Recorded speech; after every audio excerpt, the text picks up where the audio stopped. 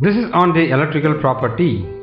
I'm going to show you how the semiconductors are created, how it is used in passing the electricity, how these things are done.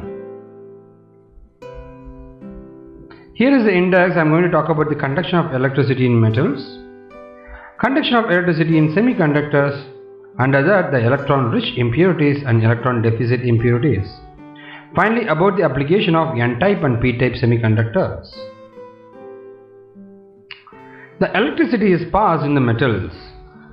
I am trying to show you the mechanism of how the conduction of electricity in metals, followed by the N-type and P-type conductors. If it is a N-type semiconductor, how the current is passed, how the process is happening, followed by the semiconductor is there. I am going to show you how the doping is done, doping of semiconductors.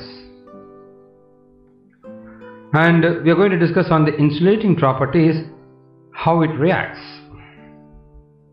Let's move on. Solid exhibits an amazing range of electrical conductivities, extending over 27 orders of magnitude, ranging from 10 power minus 20 to 10 power 7 per ohm per meter. Solids can be classified into three different types, that's conductors, insulators, and finally semiconductors.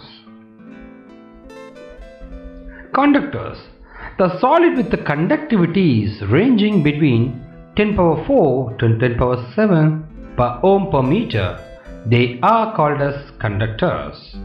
Metals have conductivities in the order of 10 power 7 per ohm per meter. They are called as good conductors. We'll move on to the insulators. These are the solids with very low conductivities. So ranging between 10 power minus 20 to 10 power minus 10 per ohm per meter. Over here we got the other one, which is semiconductors.